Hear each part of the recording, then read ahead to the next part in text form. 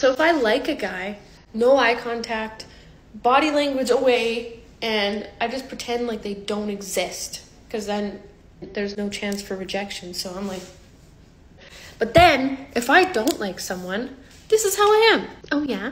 Wow. Tell me more. Tell me more. You do? You do? And then I make eye contact. Like, why do I do that? Regardless of this revelation, she will still continue to blame men for why she's still single. I never did like her. Listen, I'm gonna teach you how to be a proper gym slut, okay? It took me months to figure out how girls got their shorts like slurped up in their booty cheeks. Like, babe, that's slurped up in there all the way. Also, I had stains, so I took like a Tide pen. That's why there's little wet spots. So when you first put on your shorts, they're probably gonna look something like this. Like, it is not given body yaddy yaddy. So what you're gonna do, and there's probably a better way, but this is what I do. I just shove them up in there. I don't fold them. I don't got time for that. And I just quite literally don't give that much of a fuck. Now, most important part. What you're going to do is you're quite literally just, there's no good way of saying this. You shove it up your asshole. You shove it so far up your asshole, okay? Trigger warning. Sorry to all my babes with hemorrhoids. You're really not going to like this one. And you just kind of get used to it. I don't know. It's like when you first start wearing a thong, you hate it, but you just get. This is so pathetic and absolutely disgusting. These chicks always say they don't do things to get attention from men and they don't want to be objectified. Yet here they are, making themselves look like clowns to get attention from men. These 304s belongs to the streets. This is what people don't see about co-parenting with a person that takes away everything from you. He took away my happiness. He took away all the material things. He took away the happiness of my oldest child.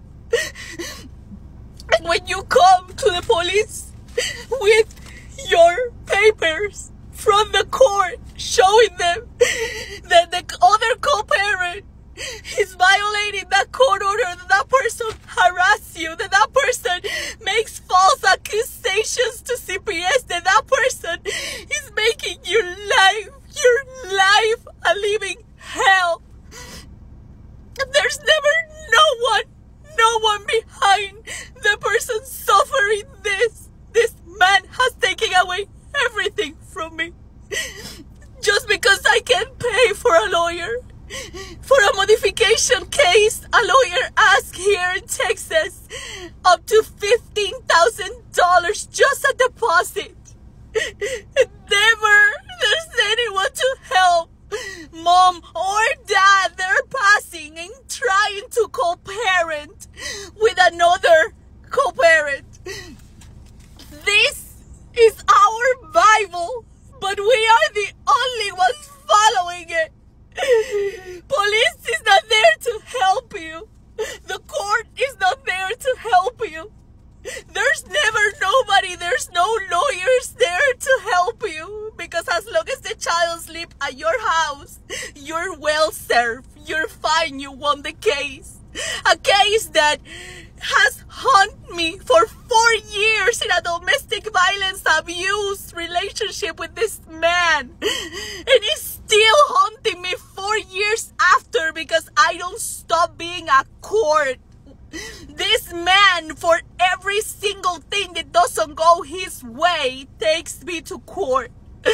Now he has our child for his summer vacation, and after agreeing on text message to give me the weekend of the 14, 15, and 16, I came to pick up our child. I have to drive 2 hours to come pick up our child. And this man tells the police that he is doing the same thing that I do to him during the whole year. Block him and not let him see his child.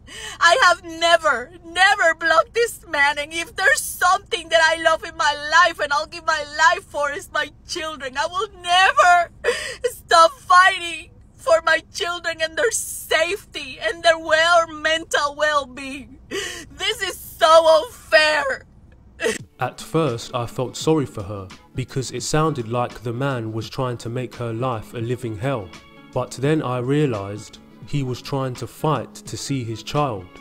She is basically going through what every single man goes through when he is not able to see his child and has to continuously go to court to get access. In this case, he currently has the children and she doesn't enjoy it. Never take a woman's tears as her being victimized. She could just be upset over the fact she's losing at something. Loser! You're a loser!